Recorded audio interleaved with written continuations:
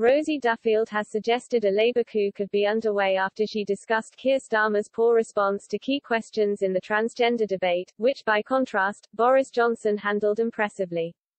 The Kent MP and Sir Keir have clashed before on this issue, which led to Ms Duffield's absence from the Labour Party conference in September.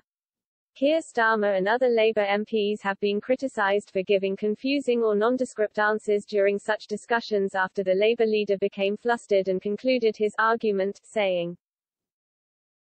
"I don't think that discussing this issue in this way helps anyone."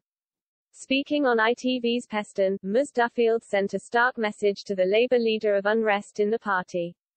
She said, "I think the Prime Minister nailed it, actually, in PMQs last Wednesday when he just gave a good answer to Angela Richardson's question, which was to separate gender ID and biological sex, and it is disappointing that my party can't do it."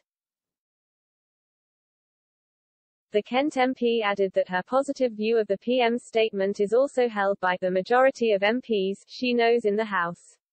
Conservative MP Angela Richardson questioned Boris Johnson on the interim Cass report that highlights the need for more research into why so many young girls are presenting with gender distress. The Prime Minister replied, "When it comes to distinguishing between a man and a woman, the basic facts of biology remain overwhelmingly important."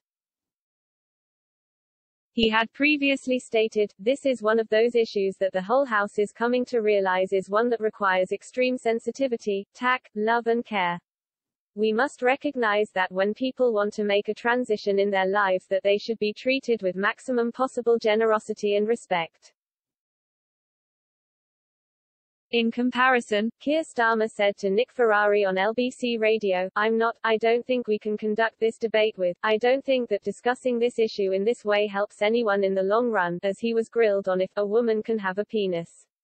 In an interview with The Times, Sir Keir also said, "A woman is a female adult and, in addition to that, trans women are women, and that is not just my view, that is actually the law."